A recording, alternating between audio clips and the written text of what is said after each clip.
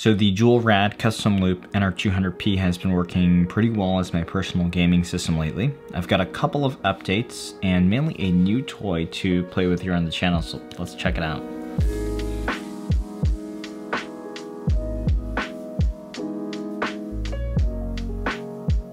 Welcome to Machines and More. The dual radiator modded NR200P has been running for about 5 months now, and it's still working pretty well.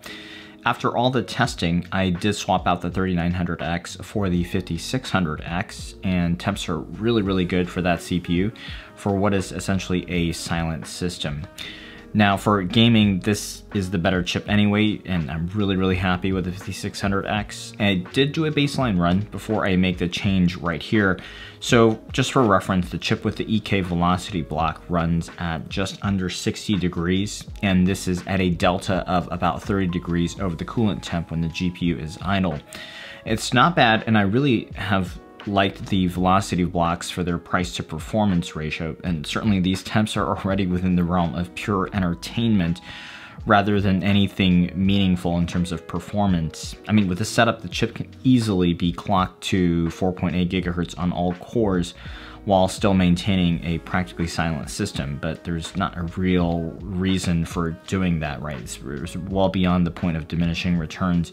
But good is often never good enough if you like tinkering with custom loops. I've been pretty curious about the blocks from Optimus, and I managed to snag one recently. They've been pretty difficult to find in stock, so I'm pretty stoked about this one. So pretty decent packaging. This one I have here is the foundation block. This is the Satin aluminum version with a nickel plated cold plate assembly. This is clear acrylic on the top. So really nice finish. And this one has kind of an industrial concrete-like appearance. And generally for maintenance, I tend to shy away from raw copper blocks, even though this block is available with a black aluminum and raw copper finish, which is absolutely gorgeous. So you could order that if you wanted, if you prefer that look, but I'm sticking to nickel plated for my first go with this one. Overall, really impressive build quality and appearance. There's no RGB on this block, but really not a biggie.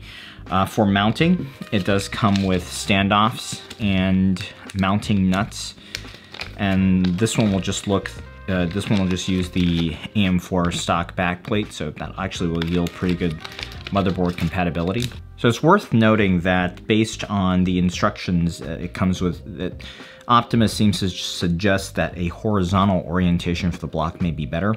I did fire off a quick email to Optimus, and they were pretty quick to respond. So from what it looks like, there shouldn't be a big difference. So I'll just test it with the stock configuration, which is the inlet on the bottom and outlet on the top. The block comes with Kingpin cooling thermal paste. Typically for coolers, I'll test with the stock or the included thermal paste.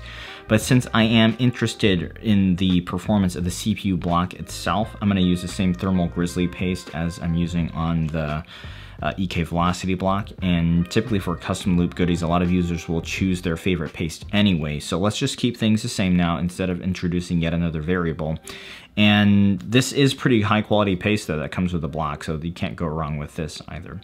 Now the marketing material for the block and from Optimus suggests a pretty sizable performance advantage, something like 5 to 7 degrees better than the competition. Not sure what the competition is, but thermal transfer between the block and the IHS is very important, and it's often the limiting factor if you have a big rad or lots and lots of rads. So that'll be the main claim I want to test today. And so let's just drain the loop. I'll take the EK block off, fill it back up with this guy on, and let's see how this works.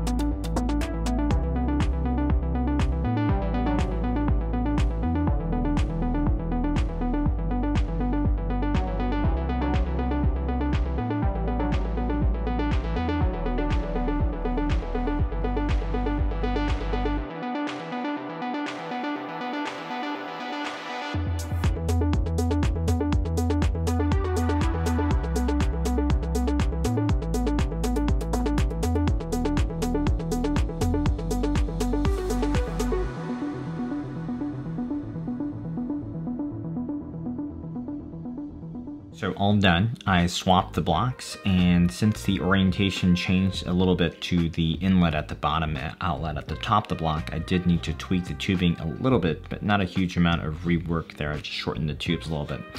I like that this one uses stock AM4 backplate. EK blocks use a proprietary backplate, which might cause interference with some motherboards. So I did let this one run for a while, flush out all the air bubbles, and then I reran the Blender render with identical pump and fan speeds. And is it dramatically better? Not really.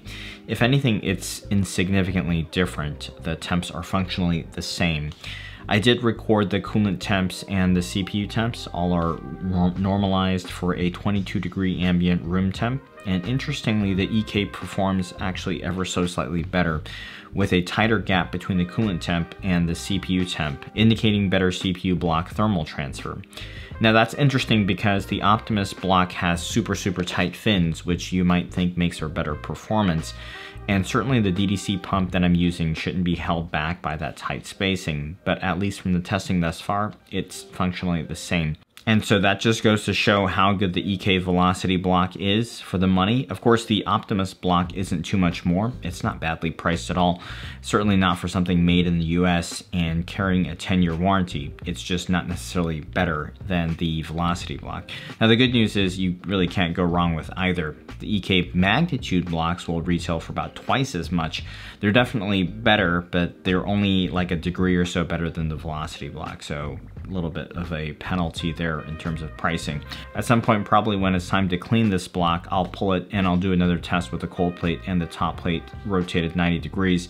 But based on my correspondence with Optimus, I'm not sure that's going to make too much of a difference anyway. But I do really like this block and I like how it looks. I'll run it for a while, and this guy here will probably go with the 5800X for another upcoming test system build. Anyhow, sorry I couldn't tell you that the Optimus Foundation block is the greatest block ever in terms of performance, but hey, at least you know it performs on par with the EK Velocity block, and you know how it stacks up in terms of performance. Hope this info is helpful. Please subscribe and stay tuned for additional build updates here. And give a thumbs up if you liked it. Check out some of the build components linked below. Thanks for watching today, and I'll see you again soon.